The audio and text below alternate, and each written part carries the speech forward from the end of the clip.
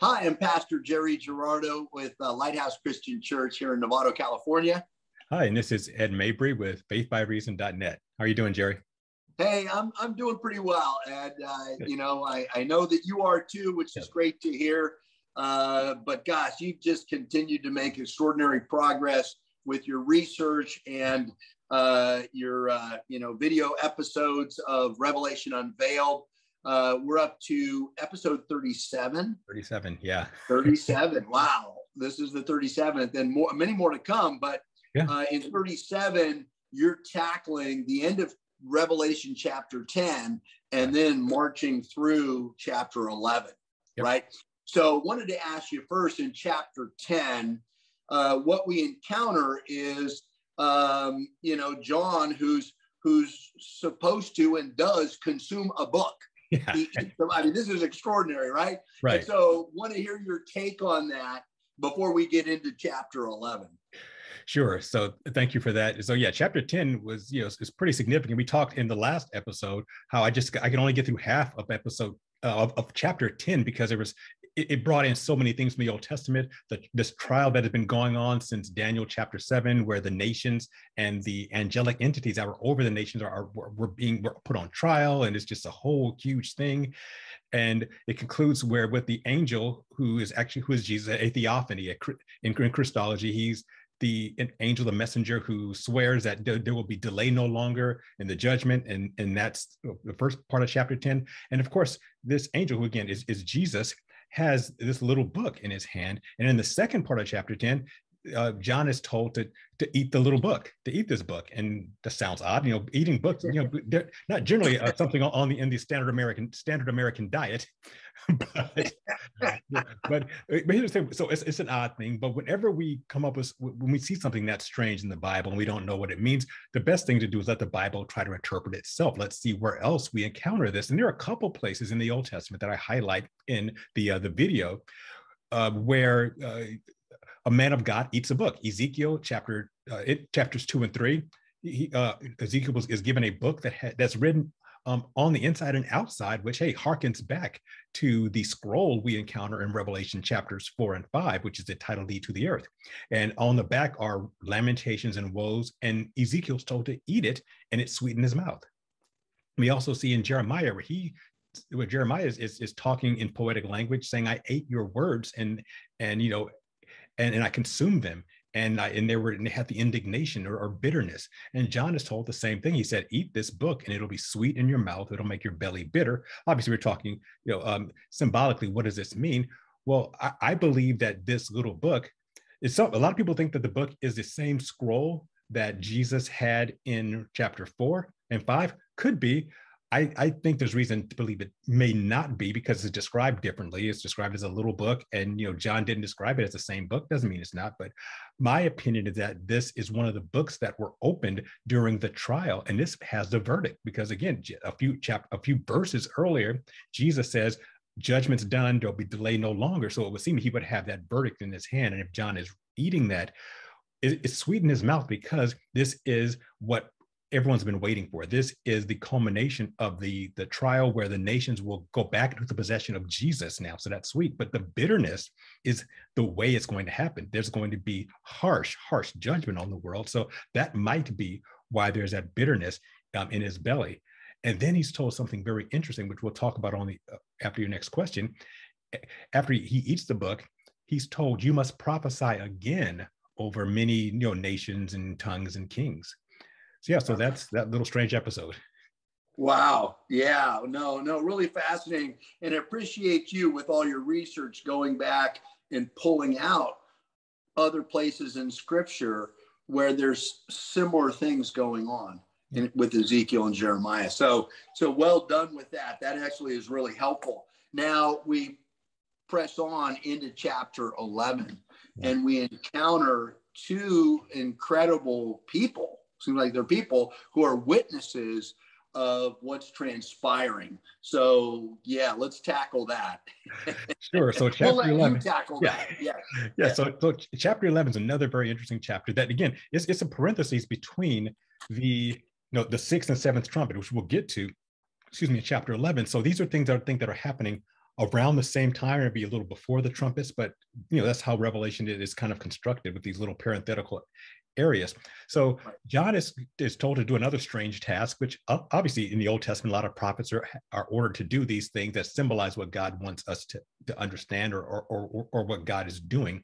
He's told to measure the temple, the outer court. I'm sorry, so he's told to measure the temple, but not to measure the outer court, because that's given over to the Gentiles for 42 months. That's 3.5 years. And that should, kind of perk you up, because you know that this time period, which we call the tribulation, is divided into two 3.5-year periods, 42 months, 1,260 days. So the Gentiles will have dominion over the Temple Mount for 3.5 years, but they won't have the temple itself, because that's God's area. That's why I tend to believe that this is the first 3.5 years of this tribulation period. Could be wrong. Others think differently, and that's totally fine. But I think when we see what happens here, it's the first 3.5 years. And that could very well be because in the outer court is where I believe the Dome of the Rock is, which is a sacred place in Islam. It's not exactly on the Temple Mount, according to archaeologists. And when the Antichrist comes into play, we'll talk about him in a couple episodes. He confirms this treaty for 7 years. I think part of that will have to be getting the temple rebuilt, because it's not currently there, and he's going to defile the temple. So the temple has to be rebuilt. How will that happen in the geopolitical atmosphere? Maybe the Dome of the Rock and the temple, and maybe even a cathedral, will all be side by side, but everything else around the temple will be the Gentiles area. And then God says he's going to give power to his two witnesses to prophesy or to preach or to testify for 3.5 years. And again, I think it's the first 3.5 years, because at the end of the 3.5 years, we'll see that the Antichrist is going to, do something pretty bad to them and basically kill them. So these two witnesses, what's their mission before we talk about their identity? Well, it says they're witnesses. And of course, in our vernacular, when we think of witnesses, we think of someone evangelizing. And that's not to say they won't cause people to come to Christ, because I think they're going to be doing this preaching for 3.5 years. But keep in mind, we just talked about a trial, and we also have witnesses in a trial, and they are testifying to what I believe they're testifying to God's plan of judgment that's upcoming. Just like when Jonah was told to go to Nineveh, which he didn't want to do until God got a great fish to help him understand a little bit better what God's plan was. Jonah's testimony to Nineveh was not some secret, sensitive market research message. It was, hey, 40 days destruction. You're 40 days and you're done. It wasn't Jesus loves you, come to Christ. It was like, nope, you guys are done in 40 days. I think these two witnesses will be doing something very similar, saying that 3.5 years, then destruction's coming. Yeah. And they will cause plagues to happen anytime they want. When someone tries to harm them for saying this message that people won't like, fire will come out of their mouth and consume people. They'll shut up the heavens so it won't rain. And I don't know if that's a local thing or a worldwide thing. Either way, it's going to be tough. I think it's worldwide, because it says the whole world is going to hate these guys. Imagine it not raining for 3.5 years. Here in Northern California, we have one bad non-rainy season, and we're in a drought. Yeah. And they'll be able to turn the waters to blood. So they're really going to be a scourge to the earth. The whole world is going to see these guys on CNN or Fox News or whatever, who are just saying these judgments against the world and causing all these terrible things to happen. Terrible from the world standpoint. So the question is, who are these guys? There's some debate over, who they might be, because the Bible doesn't specifically name them, but God calls them an olive tree and a lampstand before him. So one of them is pretty generally recognized and understood to be the prophet Elijah, because for a couple of reasons. Elijah's promised by God to come back and prophesy again before the day of the Lord. And also Elijah never died. He was raptured to heaven in a fiery chariot. Also, Elijah in his ministry caused the rain not to fall. So there's a lot of consensus on that. The second one, there's people kind of divided up between either Moses or Elijah. Moses, because Moses was, through God, caused plagues to come on the earth. And also, there's belief that Moses has some type of career that's going to happen again later. He has another role, because in the book of Jude, we see that Michael, the archangel, was fighting with Satan over Moses' body. Is there something about Moses' body that's significant? Another is Enoch. And Enoch, why? Because like Elijah, he was never died. He never died. He was raptured in Genesis chapter 5. He was caught up to heaven with God. And also in the pseudepigraphal book of Enoch, he proclaims judgment against the fallen angels. And that's something that I believe that will be happening again. He'll be pronouncing judgment. And there's another possibility that this other one could be the Apostle John. Why? Because as we just talked about, he was told he would have to prophesy again to many nations and tongues and kings. And he could represent the lampstand, which is the church. We see that in Revelation chapter 1. And the olive tree is an idiom for Israel. So if you have Elijah and John, and John the Apostle, you have a representative of Israel, a representative of the church. So where do I come out with this? I tend to think it's maybe Elijah and Enoch, but I could, sometimes I think it's Elijah and Moses. It doesn't really matter. Honestly, this is not something I'm going to like dispute people about, because I think their identity is far less important than their message and what they are here to do. Their mission is more important than their identity. So what happens to these guys? Eventually, after their testimony is over, and not before, because they will be protected, once they are done with God's work, then the Antichrist is going to kill them. And the world is going to be so happy about this, and in such a depraved state, they're going to let their bodies just rot in the street for 3 days. They won't even let them be buried. They're going to have parties and giving gifts. It's going to be like Christmas, because of these two prophets who are tormented them are finally gone, and they're just going to let their bodies rot in the street. However, after 3.5 days, God is going to resurrect them, and the whole world will see it, and they're going to rise and be ascended. And God says, "Come up here," which is the same thing he said in Revelation chapter 4, which many see as possibly a rapture event. So this is where I believe the mid-tribulation rapture happens, because I as you know from my thoughts, is that there are 3 raptures. There's the pre-tribulation rapture for the believing church, the mid-tribulation rapture for tribulation saints, and I believe the last, the post-tribulation rapture is mostly for unbelieving Israel. But I talked about that before. I'm not going to get into detail. But I believe this is where it happens, where the 2 witnesses, the 144,000, and any remaining Christians at this point are caught up to be with God. And after this, I would argue that there probably aren't any Christians left. Everyone left at this point has taken the mark. People who have taken the mark of the beast, or unbelieving Israel who have not taken the mark, but also aren't quite ready to believe in Jesus. And they're caught up in heaven. And then the 7th trumpet sounds.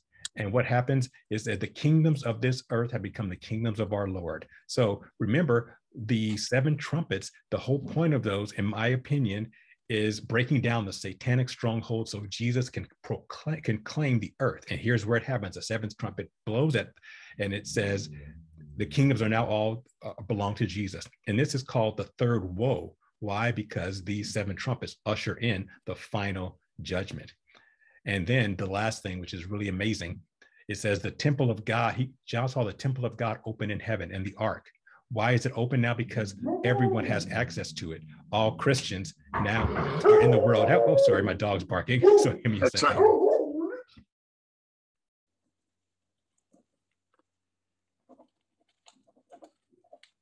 Yeah, you know where you're at. Yeah, sorry about that. Had to deal with the pup. So I think I was saying the temple is open and is accessible now. Why? Because I think the temple is being defiled by the Antichrist, who we'll talk about down the road. So I think this is another reason why this is happening at the first 3.5 years, and that he no longer needs a temple on earth, because now the temple in heaven is open, and the temple on earth is just a representation of the temple of God. The Ark of the Covenant is a replica of the true Ark of the Covenant, which is the seat of God's throne in heaven. So that's how it ends. And again, incredible imagery. These 2 witnesses, great explanations. It is interesting to ponder, their specific identity. Do you have an opinion of Moses, Enoch, even potentially Apostle John, or maybe it's someone else. But so I have to ask Jerry, would you have an opinion on who they might be?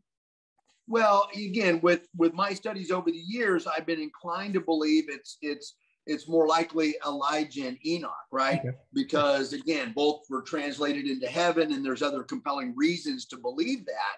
I get the thinking behind Moses as well. Mm-hmm. I actually get, although I hadn't really considered it before, even the thoughts about John or someone else from the church age, because you've got, the olive trees and you have the lampstand. Right. So again, throughout Revelation, it seems like God is still tying together all of history and his kingdom and his people, from Old Testament times to New Testament times.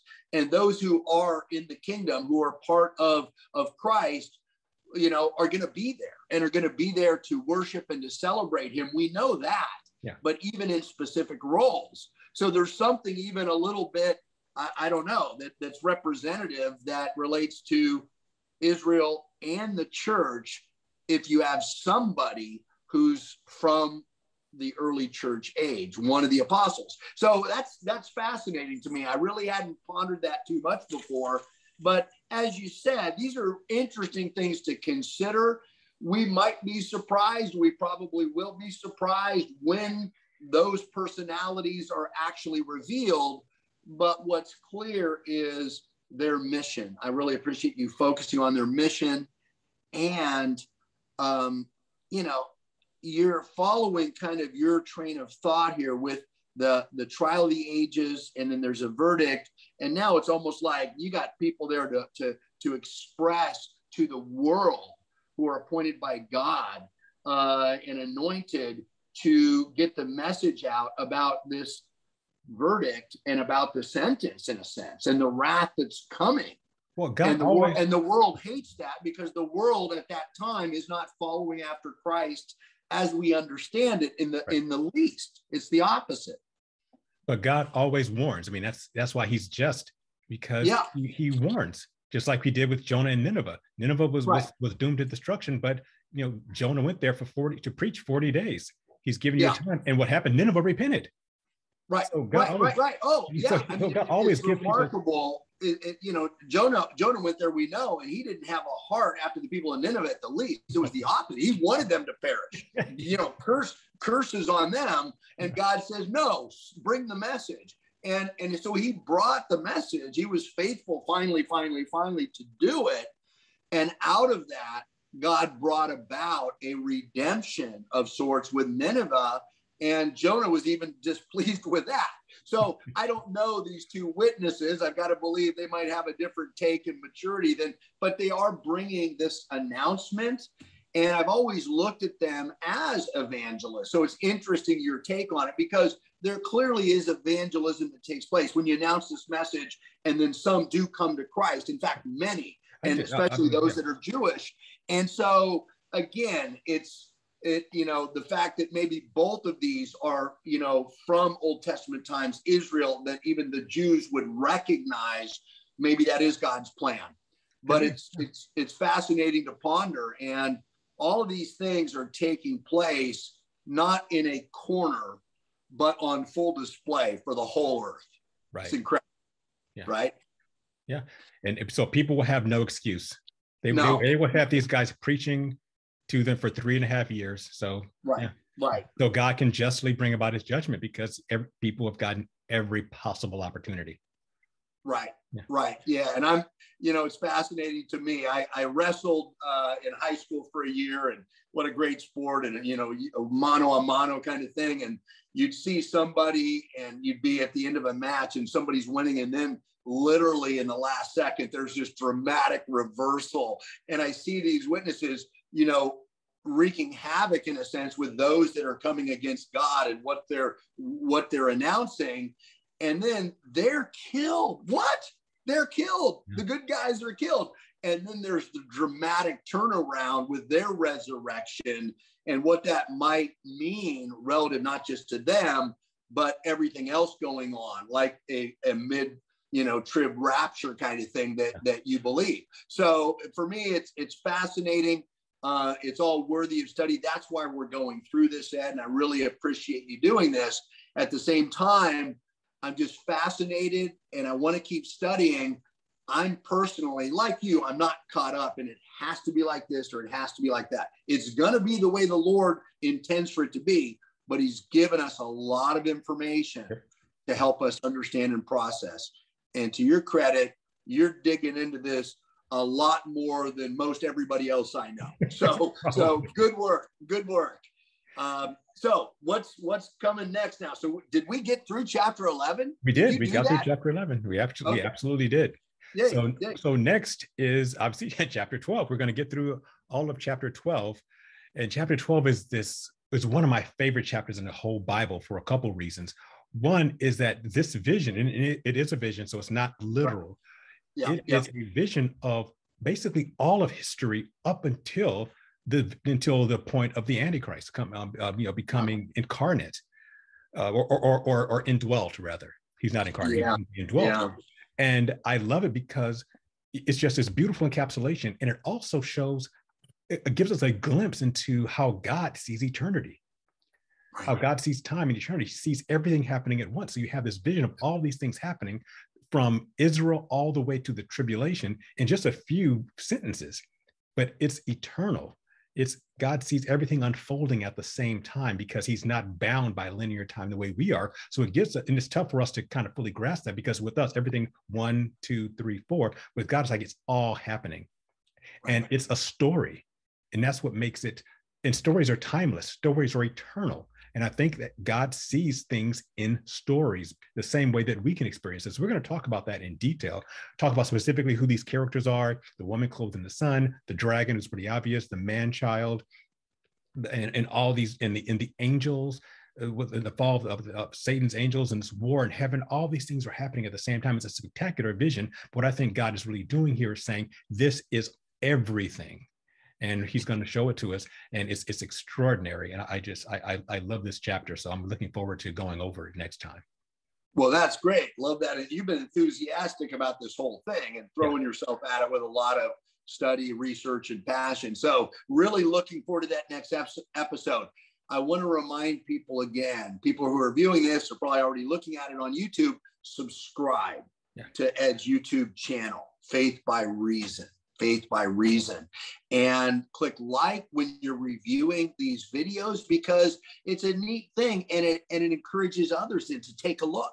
So it expands maybe the impact of all this great research and gets other people connected and involved in studying scripture in this end time season and in the book of Revelation along with Ed's series. So also click the bell for notifications, so you know each posting that comes out.